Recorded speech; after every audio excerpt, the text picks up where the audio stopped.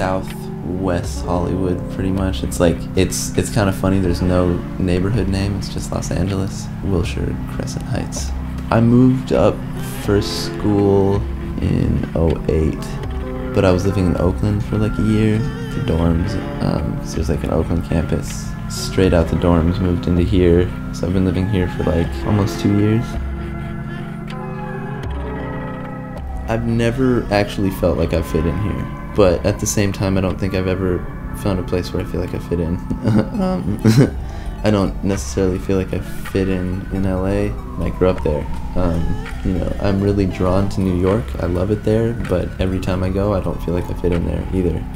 I don't know what is next. It's so like up in the air right now, like everything, which is exciting, but it's also very nerve-wracking.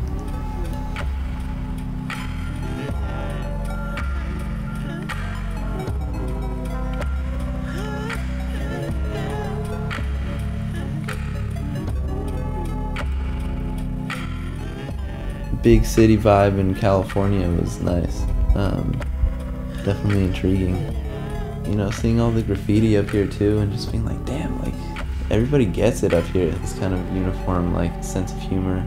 It had such, like, the essence of, like, old school graffiti too, like, without having it be, like stupid and trite.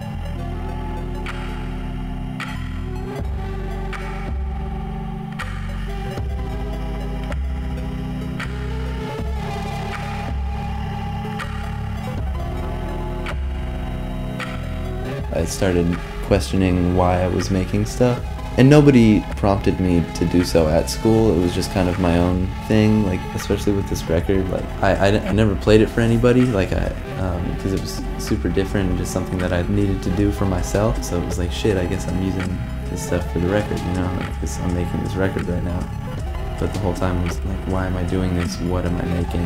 I needed some form of validation from other people. You know, it's like narcissistic, basically, like, and that shit trips me out.